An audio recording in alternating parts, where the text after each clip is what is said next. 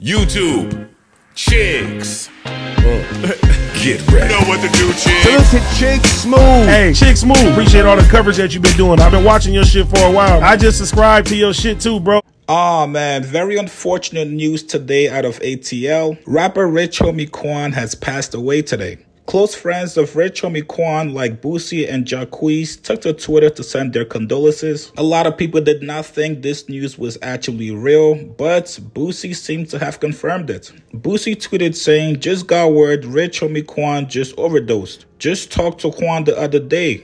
Boosie also went on to tweet, "Just talk to you, bruh. TIP, Quan. Never forget your smile and the way you talked, and of course your music." Now, Jacquees also tweeted saying, "Rest in peace, my brother Rich Homie Quan. I love you for life, Rich Gang." Jacquees also tweeted saying, "My brother Quan was one of them ones and responsible for so much shit, man. I love you, bruh. Just talked to you and you told me how proud you was of me.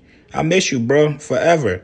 I ain't cried in forever, bruh. This one hurt for real." For those of you guys that do not know, Rich Homie Quan was an ATL music legend. A lot of people came to know him from his mixtape collaborations with Thugger. Rich Homie Quan's name was recently brought up in the YSL trial, but he recently did an interview where he actually spoke on the things that was mentioned in that trial. You feel about his statements being said about him basically shooting up your dad's barbershop?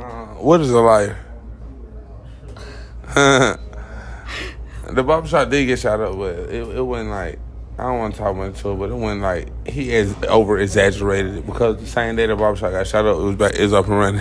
So it couldn't have been like what he said it was. So we're going to hold that down. Shout out to Woody.